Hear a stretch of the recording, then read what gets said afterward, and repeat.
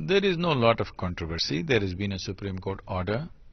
We must understand that a law court will go by the presentation that's made to them. The judges, the honorable judges, will make a judgment based on what is presented to them.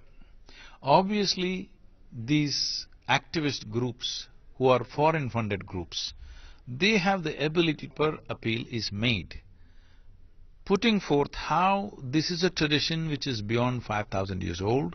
It is not just about the age of the tradition, it's a harmless sport.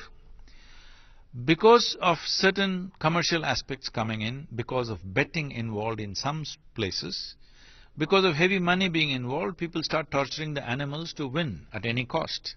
But that's not the case with most of the villages, where it's a joyful participation.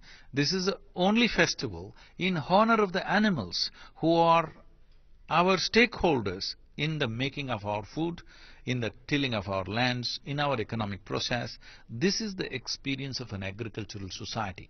Without understanding this, the urban dwellers should not go against all this. Above all this, the only sport that is there in the villages. Once in a year, they want to play this sport.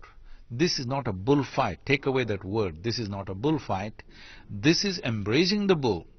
Because these are prize bulls, they don't want to kill them. After this, they use for breeding and for work and for variety of things. So nobody wants to kill the bulls because it costs a lot of money. This is not Spain, where over an afternoon they will kill a dozen bulls. So please understand this, that this is not a bullfight. This is a certain taming of the bulls it used to be, now which has been stirred up. Please look at it with much more openness. If it is not humanity, it is some kind of political activism, please give it up. This is a simple sport that the youth of Tamil Nadu are enjoying, and this is also in a way of honoring the animals on that day.